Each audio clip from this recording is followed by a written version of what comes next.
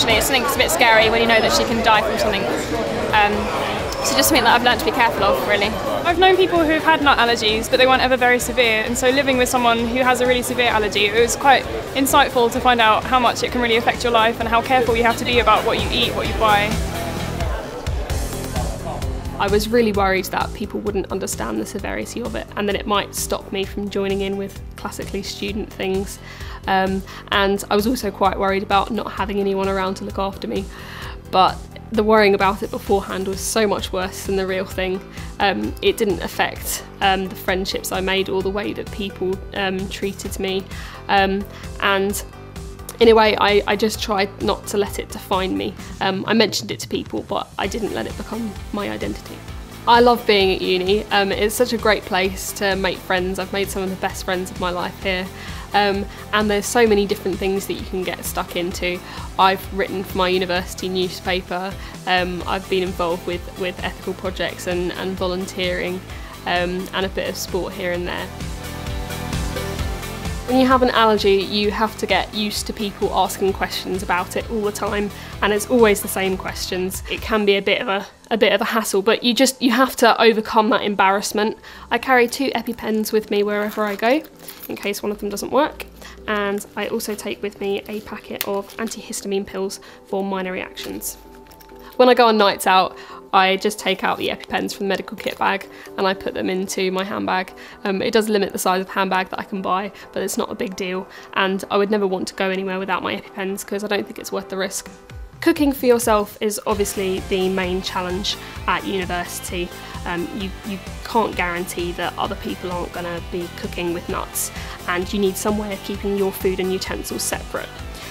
In my first year I had a mini fridge in my room which I kept all my refrigerated products in. The other thing is that if people make food for you, you have to ask them about every single ingredient, and sometimes you feel a bit bad because they try to do something nice for you, and get used to being confident and asking really direct questions about, you know, whether they keep nuts segregated and checking that they understand the severity of your allergy. There are 3 of us that cook together, and we cook about 2 nights a week each, and then the person who's cooked doesn't do the washing up. I found the transition to cooking for myself quite difficult because my mum had always checked all the labels for me, and you have to get into the habit of checking absolutely everything.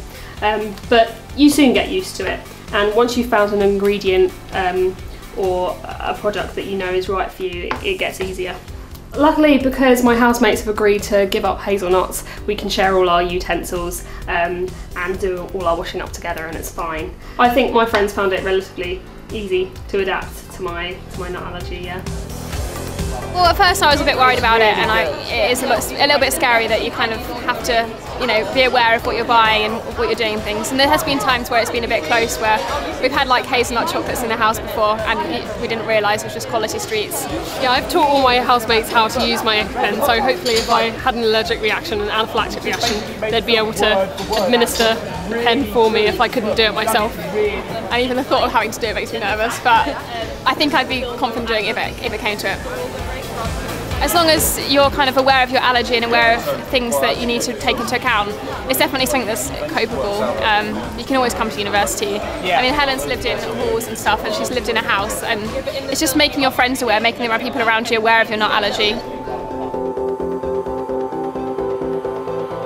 I would like to travel in the future, and I definitely don't want my allergy to stop me from doing that. I think it's just really important to think carefully before you go abroad about how you're going to manage your allergy while you're there, and maybe even plan what you would do also if you had an allergic reaction. If you're thinking of going to university or college or moving out for the first time and you have an allergy, go for it.